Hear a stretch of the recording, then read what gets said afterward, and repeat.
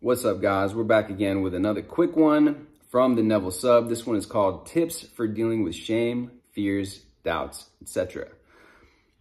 And this is a solid post right here, guys. So let's just get right into it. So we all know these are parts of us that are here to protect us and just need our attention and love. However, I haven't seen many talk about it. Usually the advice is to ignore them and keep persisting with our new concepts and affirmations. But that doesn't work for everyone. So here's my tips. Hope it helps someone. These emotions need a purpose. Perhaps now they run on autopilot. If you're someone who has struggled with bad luck or has gotten comfortable being unhappy and not getting what you want, simply ignoring these feelings won't work for you. So you just repurpose them. Write a letter or have a conversation with these feelings when they arise. Thank your fears for protecting you and wanting to keep you safe. Thank your doubts for the same. Thank your shame for wanting you to be better, and thank your impatience for spoiling you and wanting to give you the best quickly. Ask your fears to focus on, what if it actually worked if I don't stop? Isn't not trying and not knowing scarier? Ask your doubts to doubt your current 3D reality, to doubt your negative thinking patterns and doubt all the self-imposed limits. Ask your impatience to be impatient about all the good things that are to come. Transform it in excitement for when your manifestations are born in the 3D. Acknowledge these emotions, don't ignore them. Don't push them aside. They are just a part of you that needs some love and some new purpose. Ask them to help you and work with you to achieve your goals and manifestations. Get creative. Listen to your intuition about the method and do what feels right. Writing a letter was just my method. Hope this helps someone. And I love that post. That is such a solid post right there. So I'm going to read a couple of the top comments here. So personifying the negative feelings as helpers. Now that's some creative self-love. Amazing and powerful. Thank you for sharing. Thank you so much. I literally been searching for tips on this all day. Agreed. I'd additionally recommend wondering what these things are trying to protect you from. Doing so resulted in me realizing I didn't even need protection from what these defense mechanisms were defending against anymore, which in turn has made it easier to pull myself out of a spiral. So the OP writes, yep, definitely take you out of it. Another thing I also do is just laugh and tell myself, it's fine. I get what I want anyways, quickly too, regardless of my doubts and fears. I know laws are laws, but we also create our own laws in our own universe.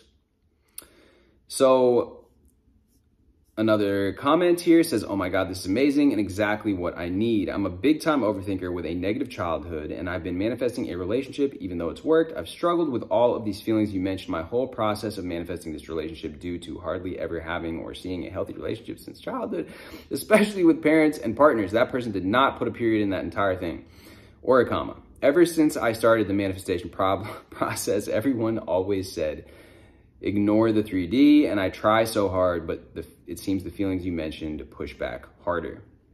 So it seems that what you mentioned here would be extremely effective for someone like me.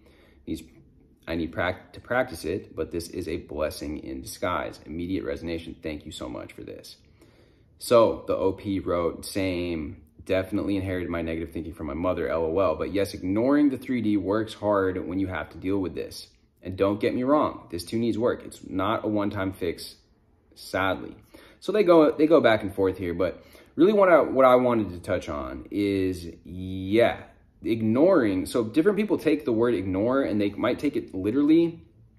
When I'm talking about ignoring, me personally, I had a comment ask me about this. It is, what you're doing is you are conforming your outer reality to the inner reality that you want. You have this inner reality in your mind. You picture it with clarity, and ignoring the aspects of that 3D that are popping up over here that you don't want. You're hitting the pop-up boxes on them so that you can have this reality, the one that you want.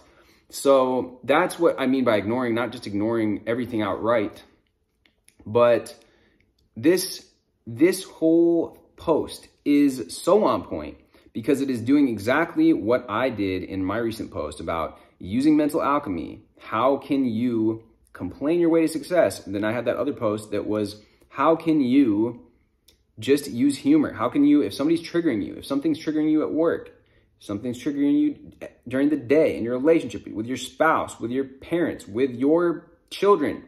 You can find some humor with it, with your employees at work.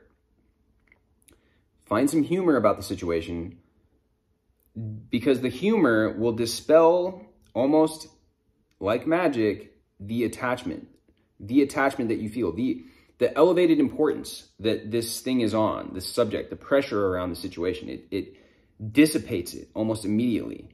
And now your awareness is that, well, you shift your awareness gently. You're not fighting against this thing, which causes more resistance. What you resist persists because you are focused on the problem.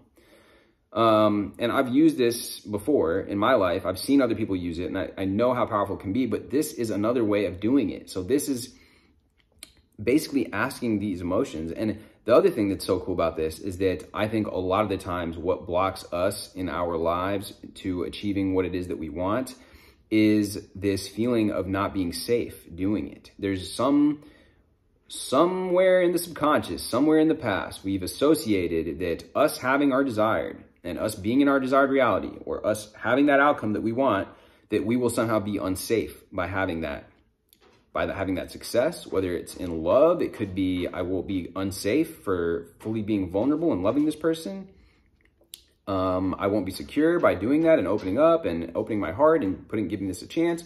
It could be the feeling of success. Like, now I want to have this success. I want to be financially free. I want to be independent. I want to be a millionaire. I want to be a multimillionaire. I want to travel. But you feel also like, oh, it's a risk. And I don't know if I feel safe doing that. Being an entrepreneur is risky. And I have all these things telling me that, oh, more money, more problems. And the more that I climb to the top, the harder you fall. And all of these different things that we have going on in our subconscious that are just playing themselves out.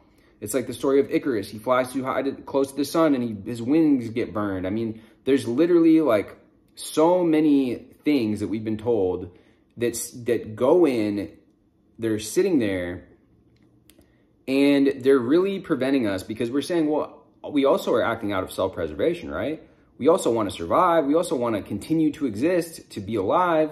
And well, we're harboring all of these beliefs down below the surface about, if you have success, if you get money, then you're evil and you're a crook, or all of these different things going on below the surface. It sabotages our ability to achieve those results, even if that's what we consciously want, even though if we've made the decision consciously. So these fears, she's talking about, ask your fears to focus on, what if it actually works? What if I'm actually safe? What if not trying, isn't that actually scarier? Not trying and not knowing? And it's working with the fear, because there's that book called Feel the Fear and Do It Anyway. And it applies to this so much, because you'll never get rid of the fear. The person that goes out, the guy that you see going out talking to all the girls, the guys that you see conducting business deals, the guys that are in the NFL, the guys that are taking that shot at the end of the game, like in overtime, they're not scared. The fear never goes away for any of these things that you do. Mochi, what you doing, buddy? What you doing? The fear will never go away. You simply have to feel the fear and do it anyway. So it's getting these emotions back on your side. Now they're playing on your team again. So it's ask your doubts to doubt the current results you've been getting, the current results that you don't like. Well, how about we start doubting that? That can doubt your negative thinking patterns, doubt your self-imposed limited beliefs. Ask for impatience and ask your impatience to be impatient about all the amazing things coming your way. Transform the excitement. Transform it into excitement for when your manifestations are born in 3D. Anyways, guys, this was an absolutely amazing post. Mochi agrees. Isn't that right, Mochi? His eyes look so blue in the sun. He's getting so big, too. I don't know if you guys saw him in the recent video, but he is literally getting bigger and bigger by the day, using the cat box all by himself. That's a big boy. That's a big boy. Is that boy gonna dance? Is the boy gonna dance? All right, he's probably not in the mood to dance right now. Also, the light, his eyes are so blue that the light, when it's bright like this, I think it really like is harsh on his eyes. But anyways, with that being said, guys, let me know what you guys thought about this. Tips for dealing with these emotions, shame, fear, doubts, etc. I thought this was really on point. And with that being said, guys, drop me a like, drop me a comment, hit me with a subscribe, and I will see you guys in the next video.